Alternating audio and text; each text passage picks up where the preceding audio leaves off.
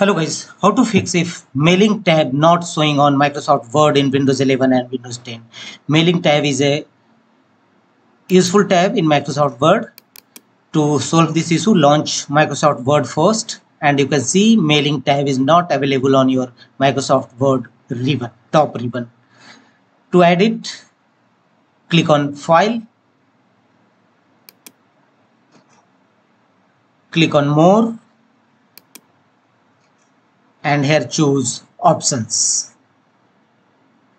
Click on Options, and from the left side of menu, here click Customize Ribbon, through which you are here to customize ribbon of Microsoft Word.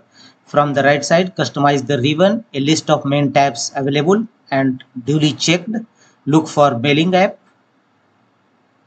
scroll down, and you can see mailing app is here. Simply select it, make the check against box, and finally choose OK.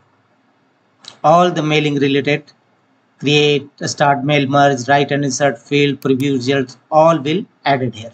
Now you can see mailing tab is successfully added to your Microsoft Word ribbon.